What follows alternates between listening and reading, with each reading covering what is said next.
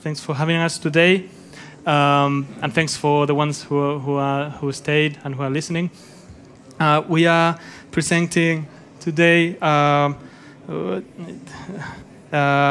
small intervention in an existing office building that aims to blur the limits between interior and exterior in with a glass pavilion that was designed with curved geometries, merging with the garden and creating a new fluid and hybrid landscape.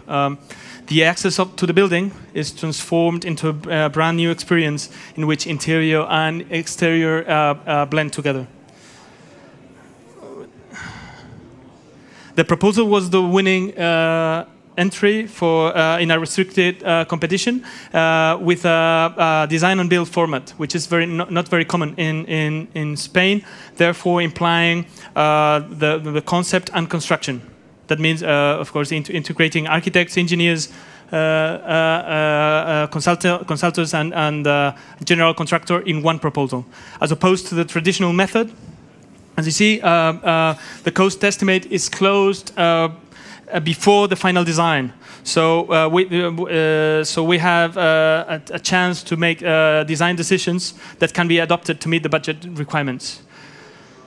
The owners actually wanted to increase the value of the property, an office building that was built in the beginning of the 90s in the north of Madrid. And the main challenge in the brief was to update the obsolete access space, meeting all the new access requirements and solving the existing functional problems. But the real challenge in the project was to actually build a strong concept working with the three very strong premises. First of all, the office building had to keep its normal functioning during the works. So it was fully occupied except for one floor. And this made the planning and the phasing a key issue. Second, it was necessary to integrate and coordinate other actions that were not under our control, that, for example, the elevator renovation and an ongoing landscape project already running. And this required an understanding of coordination of all the processes. And last but not least, the most restrictive premise was the low budget, the total budget of the project. We had to keep all the works we undertook, including the project and the construction, had to be around 620 euros per square meter. So this is the result. As you see, so okay, so these were the premises. Here's where we are. So how do we solve this? Is the question. Well, actually, since the modern movement, the development of new technological solutions has given us architects a huge freedom of choice, as we saw in the last presentation by Graham. The industry moves forward and gives us a lot of possibilities, virtually with no restrictions. But the challenge is still the same as in this picture of Abate Lauger, is to provide shelter or manage the relation between interior and exterior, or create controlled environment conditions. In absence of restrictions, many projects, however, use big budgets and every available piece of technology. This project instead shows that strong and complex concepts and advanced technical solutions can be undertaken with tight budgets using conventional production systems. But let's start from the beginning quickly with the concept. The existing building had several access problems. The main entrance there on the top was barely used because it has a huge stair going up and it didn't meet the requirements for accessibility. And most people used a little entrance here on the bottom that was a service entrance that was connected actually with all the restaurants. So everybody used this entrance that was out of sight from the access control. And there they had also a requirement for the installation of turnstiles that was virtually impossible in this really thin corridor in front of the elevators. This is how it was. This is how it looked like. And then we found the patio that was actually absolutely neglected and ignored, and we found it had a lot of potential. Actually, we wanted to put it in value. So this is what we did. We were lucky to find a small plot ratio allowance that gave us the opportunity to step out into the patio and solving all the functional problems in one gesture, integrating with the geometries of the ongoing landscaping project. We created a 4.5 meter high glass pavilion that allowed the connection of the two entrances, centralizing the movements and integrating the patio in the building. A new frontal main access to the elevators had allowed to distribute the required turnstiles on both sides of the new public desk. So the proposal materializes into a glass pavilion with curved geometries that blend with the garden in a new hybrid space, as I said, and curves also favor a dynamic and continuous perception of the space, define gentle and organized spaces. The patio then was revealed also as the most attractive element in the building. The new lighting of the patio that we also introduced, raising to the roof, give more verticality and cross views and a play of levels, lights, and reflections. So the aim of the proposal in the end was to refurbish the space, but it was not simply through the total renovation of the materials. As a matter of fact, maintaining some existing materials, like the granite floor, for example, allowed to accomplish the budget objectives that were not possible otherwise. Instead of the standard tabula rasa approach, the proposal shed a new light into the existing elements, integrating the new and the old. For example, the glass panels that are backlit behind the new perforated panels. And then, how to support all these ideas? We have here a glass pavilion, and we need to support all these elements. The main problem is that the structural level is in the first slab, but the total level of the glass pavilion is 1 meter high, because we need to put the skylight in the horizontal frame of the existing curtain wall. For that reason, we need some vertical brackets to support the loads in the total height of the glass pavilion in order to carry these loads to the structural slab. Then we have a big structural beam that support all the dead load, the weights of the skylight, and support also the wind load and the dead load and the light loads of the facades. This beam is supported over these brackets over the structural slab in the first floor. And in the second one, we have secondary beams to support the horizontal glass panes of the skylight, supported in the vertical brackets and in the main beam in the exterior area. But we have this element with a clear structure principle. It's very easy, it's not a problem, but where is the problem and the innovation here? Why are here in GPD Congress? Because we have beam heights very limited. We need a cross-section in this point to understand very well the situation. We have the existing frame line of the curtain wall. It's 1 meter above the structural slab, more or less. But we need to put in the interior frame, we have only 60 millimeters of existing frame. But we need, over the skylight, to put some slope to water falling. But we don't lose the communication between the first floor and the ground floor. This is important for us, that the transparency and the relation between the different spaces of the intervention. And for that reason, we have only 300 millimeters of height, total height, to put all the skylight. With these assumptions, we have a beam only with 170 millimeters height. With this height, with a span between the supports of 10 meters, more or less, We have a deflection in the center of the beam of 125 millimeters. That it is impossible to assume in one architectural project. For that reason, we need what can we do with that? We need to put a support in the middle of the beam to avoid these deflections.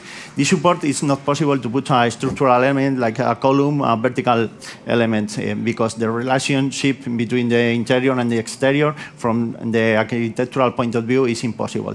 But in this point, we have a glass. We need to use this glass to support this beam and this load in the skylight. But the problem of the glass with the dead load is the slender of this glass, and we have a problem of buckling. But in this case, we need to use some perpendicular elements to avoid this problem of buckling, to stabilize this glass. In this case, we have the lack of have two different curved glass behind the vertical glass that stabilize one in order to avoid the buckling problem. But how to build these elements? The construction of these elements, in the facade elements, is very simple. We have two types of facade typology. We have the non-structural glass. It's a curved laminated glass of 12 millimeters pane, but it's supported in the bottom and stabilized in the top with a steel lacquered structure. The important thing here is the regulation system, because the assembly and the replacement of this type of glass, of curved glass, is not easy than flat glass. For that reason, we have some elements in the bottom. Sorry. It's not in this screen. Some elements in the bottom to move vertically the curved glass.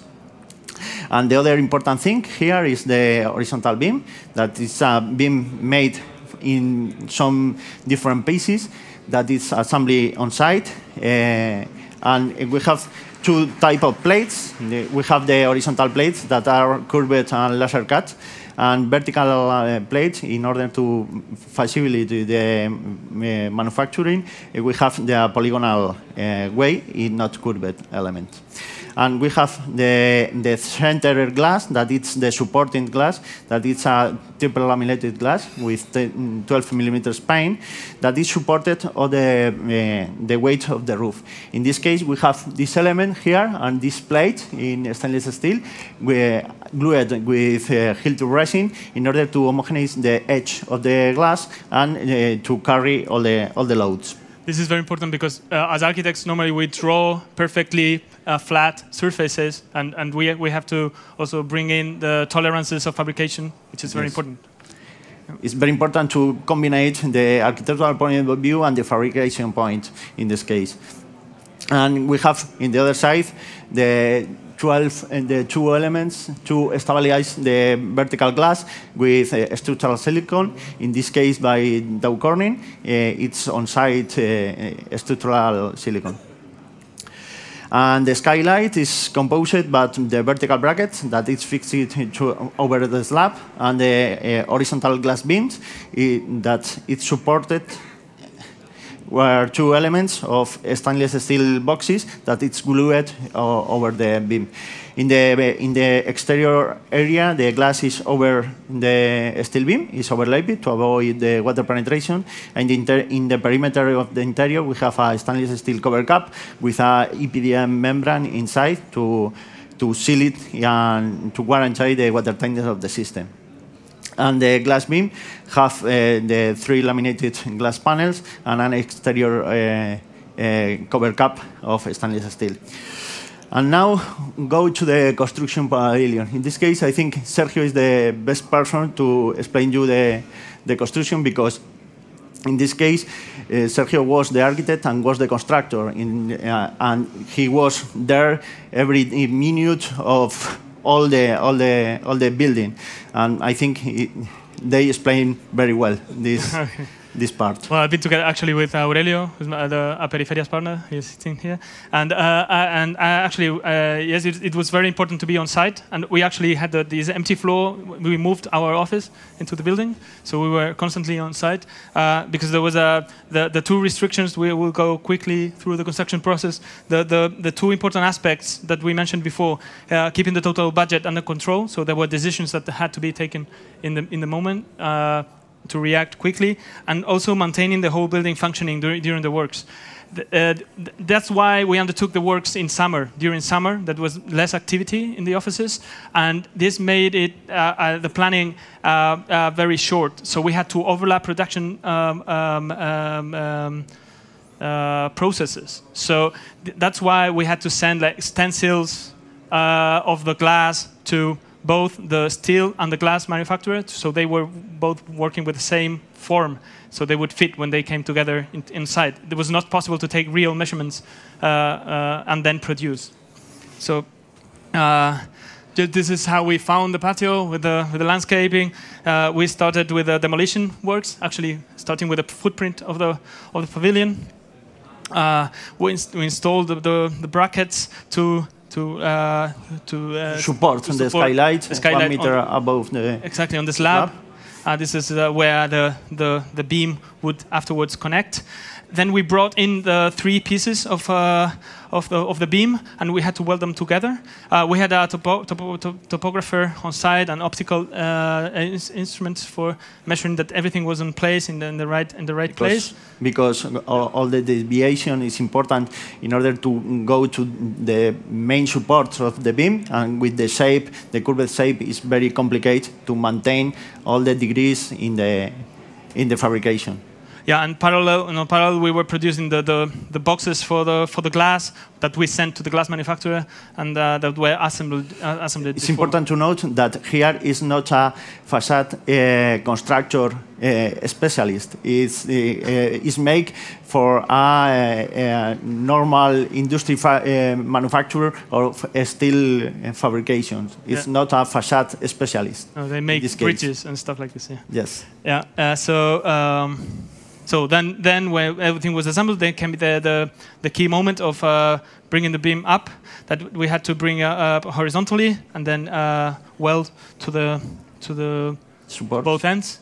And then there was an intermediate here there was an intermediate support that we kept until we installed the structural glass. So yeah, this is the connection with the lateral beams, and you see how the loads are brought into the slab here. And then we install the bottom. Here we are, it's Miguel and me. Here, it's running a bit this side. And these are the stencils of the glass that were also sent to one of the sets was sent to the glass manufacturer. So the regulation system, you see, it's a very simple thing. And also that we checked with the topographic, with the survey, that everything was on place and exactly on the bottom of the beam projection. So and then came the moment of the structural glass installation. We actually had some tolerances foreseen, but there was a small decalage and a small movement in between the layers. So we had to bring in this Hilti resin that had really short working times, and it was quite stressful to install. This is where you see the point to load the glass with 2 points and the regulation of the screws and the steel distribution plates. Yeah. Oops. This is the risky moment when we had to take out the support, and then we installed Then we started installing the skylights. Yes, the installation of the horizontal glass is very symmetrically, but not overload some areas of the main beam. It was complicated to install the last one, of course, and also because it was an existing building, the accessibility was quite difficult. We had to use like very small cranes that had a load restrictions, so it was also tricky. This is the detail before we install the cap. Yes. This is the view from the top before landscaping. Some views, the installation then of the APDM waterproofing and the stainless steel finishing, and the lighting, and then the installation of the curved glass. Okay. That was had to be hand installed by hand. And then the landscaping, and here's a small video of the construction. It's only 2 minutes. It's only 2 minutes.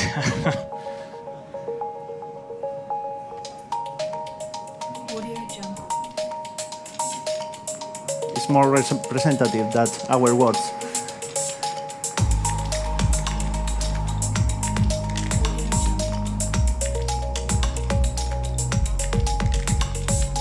In the time lapse, it looks easy and fast, but.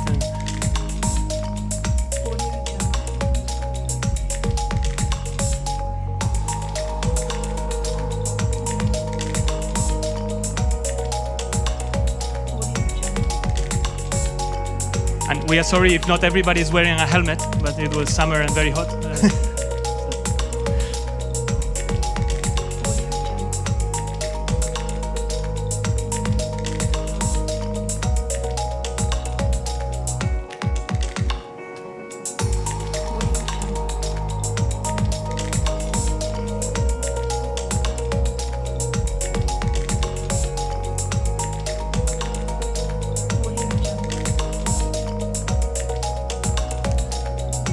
Provisional elements.